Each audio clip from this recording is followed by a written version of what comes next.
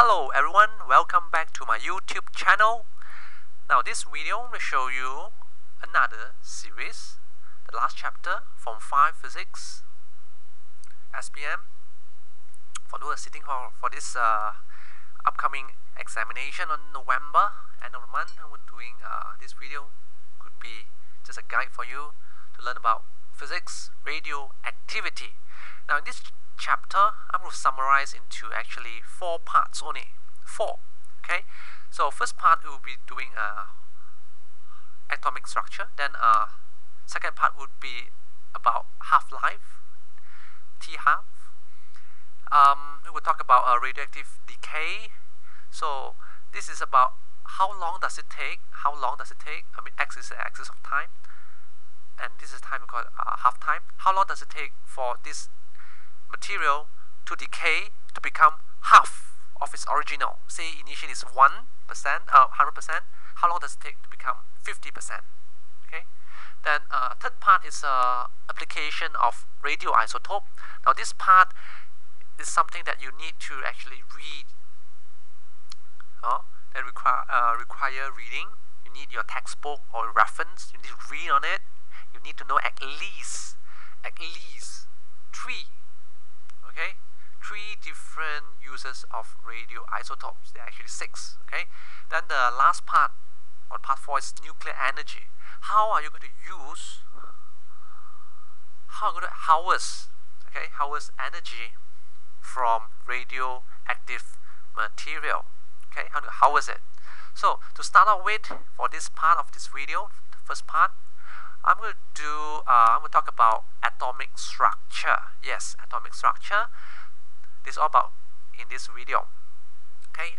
So meanwhile, in the event that you miss some bit, you miss any of this video, all you do is pause and rewind to the previous few seconds so that you can get it. So from what you have learned from chemistry, atom. Okay, an atom comprises of a nucleus, and then the nucleus surrounded by clouds of electron. Okay, electron clouds, okay, electrons. So there are various different orbits. Okay, I would draw a few, 1, 2. Okay, so these are the electron. Okay, so you should actually refer to your chemistry, how they get to know about atom. It goes from really long way. Okay, so first thing you get to know from here, it's a nucleus, and then nucleus is surrounded by an electron. Now, by the mean of this discussion, you should be aware that all these atoms, they are actually neutral. Okay, neutral atom, meaning it is not being ionized like what we learned in chemistry. No, okay, it's neutral atom, meaning the number of proton and number of electron, they are the same, so they are neutral off. That's why I call neutral atom. Okay, so this chapter, radioactivity from 5 SPM, we get to learn a few things. First, electron, or they call principal atoms. Okay, electrons, whether it's in which orbital. So in terms of neutral atoms, number of proton will be equal to number of electron. Okay, so there are some objective questions. You should actually pause this part of video, and then you should try at least 10 to 15 questions from 2 to 3 different publishers over their objective question. Okay, then you learn about electron, then you learn about a nucleus, right? In chemistry, nucleus is not the nucleus you learn from biology. It's different nucleus, but this in physics or chemistry, we learn nucleus is actually the core of an atom. Okay, and specifically for this chapter, we learn what is actually inside this nucleus. Okay, what is that inside? Okay, and how are you going to define? How are you going to tell when it is a neutral atom? Okay, by the number of proton and neutron. So inside nucleus, they are going to have something called proton. It's not the national car proton, but it's a name given to the proton neutron. Okay, so inside a nucleus they are going to have proton. Say for this case, if it's a neutral atom, since there are 3 electrons only, then they are going to have 3 proton. So if you look into the periodic table, 3 proton is actually lithium, right? Lithium ion, lithium. So I'm going to denote it with a positive sign, meaning it's a proton. And then neutron, I'm going to use another color. I use neutral N green. So when it's neutral, normally the number of proton and neutron should be over equal number. Okay. For the first perhaps 79 element, okay, they are going to be equal, okay, proton and neutron. So these are the 3 fundamental particles, okay, for a proton. So for fundamental particles, especially in an objective question, what are fundamental particles? Or they call it fundamental, meaning basic, okay, the basic particles. But the term is called fundamental particles. So fundamental particles comprises of, first would be the proton, which I've mentioned earlier. Second would be the neutron, and the third one is called the electron, which carry the negative charge.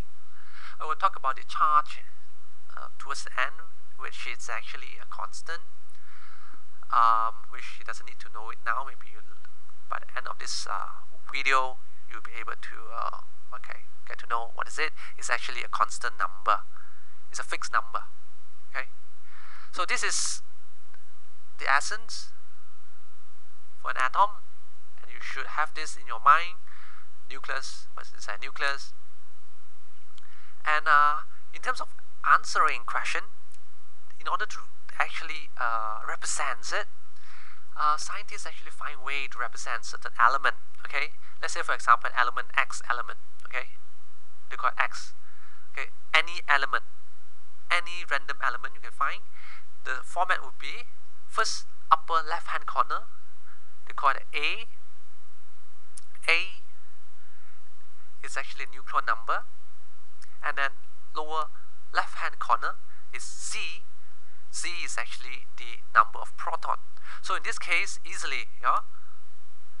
Okay, let me write down for you. Z is actually the proton number. How many protons are there? Okay, this is just a format. Normally, you have with a number. They will write a number, and then say in this case, for this graphic, so they are going to be 3. Okay, and then this is neutron number. Is actually the number of proton and neutron. They call neutron number. So to represent the right hand side over this diagram, the number would be 6, right? 1, 2, 3, 4, 5, 6. 6. That's a neutron number.